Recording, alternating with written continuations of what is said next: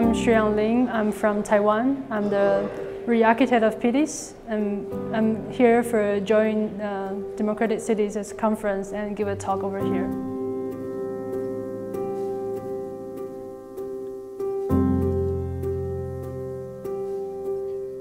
Cities which is within a democratic system.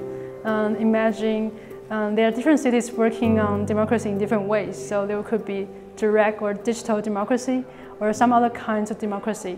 And in Taiwan, we're trying to implement this direct democracy from actually inside the central government instead of in the cities.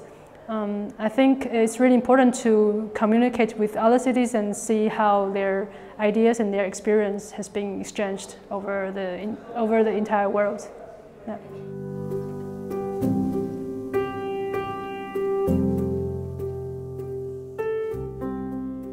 V-Taiwan has been a platform and a consultation process to allow the entire society to have rational conversation.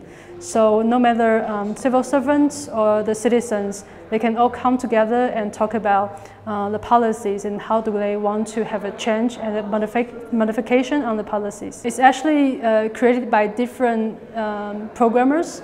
They basically just come to the same place and same time. So it's not all the time, it's not always the same group of programmers all the time. V-Taiwan is being developed by different people, different programmers, and also designers or lawmakers who could contribute to the system from their disciplines.